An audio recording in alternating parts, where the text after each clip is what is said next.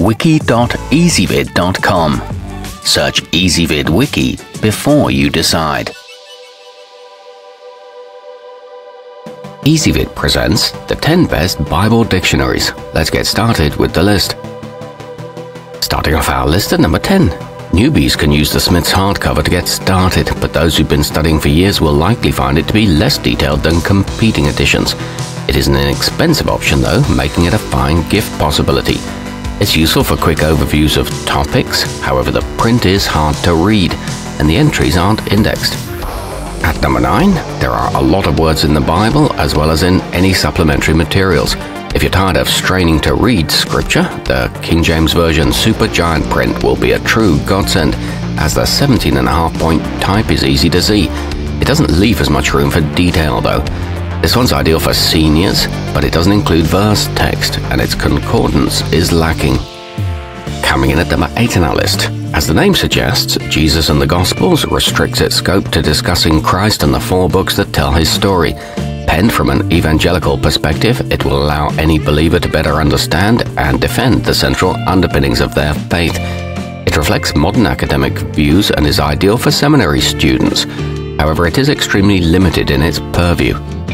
Our newest choices can only be seen at wiki.ezvid.com. Go there now and search for Bible dictionaries, or simply click beneath this video.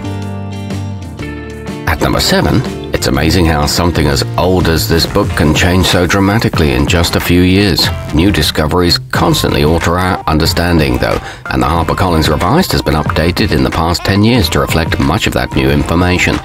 It includes a vast array of ecumenical viewpoints, along with a clear and detailed bibliography, but it is filled with erroneous pronunciations. Moving up our list to number 6. With over 7,000 entries, Nelson's new Enhanced covers more ground than many of its counterparts, making it a smart choice for tracking down every last character in all those genealogies. It even shows you how to pronounce some of the trickier names. It contains a useful timeline and gives the background of important cities. However, note that there are some mature images. Halfway up our list at number 5. The Complete Word dives deep into some of the more recently written books. Written by an esteemed Greek scholar, it's an excellent guide for deciphering the original text and applying it to a modern audience, complete with usage context. It encourages personal meditation and includes synonyms and antonyms, but it only covers the New Testament. At number 4, the Zondervan Premier bases its entries off the New International Version before cross-referencing them with the King James Version, ensuring that you get a thorough understanding of the material. If you're in a hurry though, there are several sidebars that briefly summarize key points.